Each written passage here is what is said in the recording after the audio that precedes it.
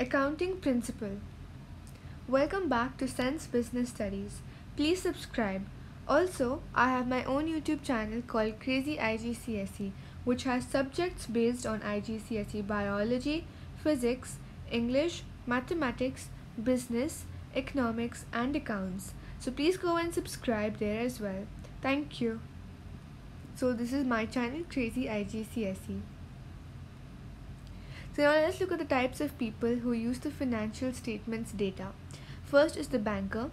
The banker decides whether they should give loan to the company or not. Then is the investors. So investors, they need to know whether to invest in the business or not.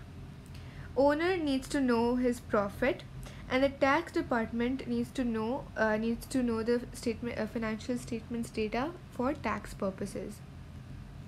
Accounting objectives.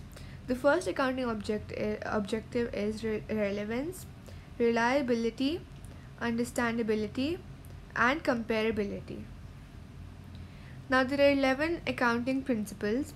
First is business entity concept, going concern concept, prudence concept, historic cost concept, money measurement concept, dual aspect concept, consistency concept, materiality concept, accruals or matching principle, substance over form, and realization concept.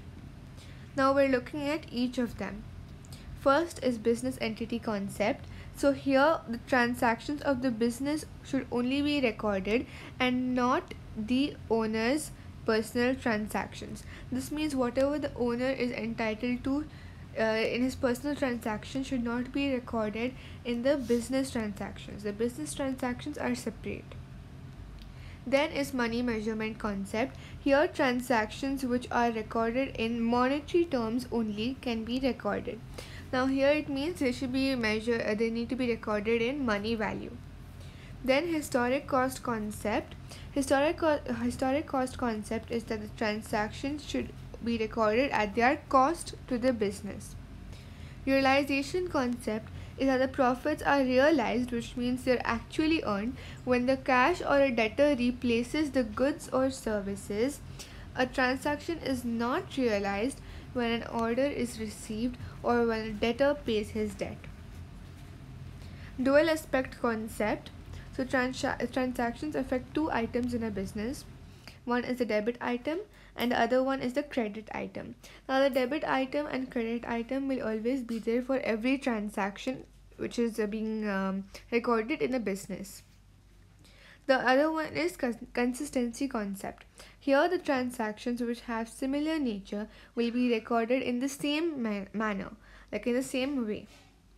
Materiality concept is that you should not waste time recording the small transactions of the business.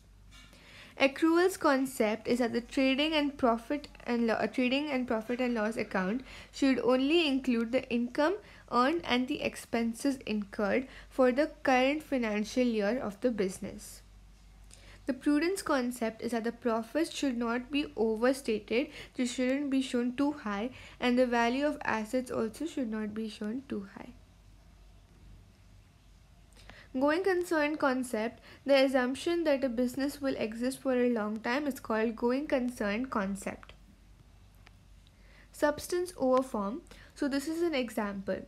Here a machine is bought on hire purchase. Hire purchase means like in installments. Remains the possession of the seller until the last payment is made. So it could be in a legal or form view. And then from an accounting view, the machine will be used in the business, and that is why it will be shown in the balance sheet as a fixed asset of the business, which will be a substance. So Sense Business Studies website is www.sensebusiness.co.uk. Thank you for watching.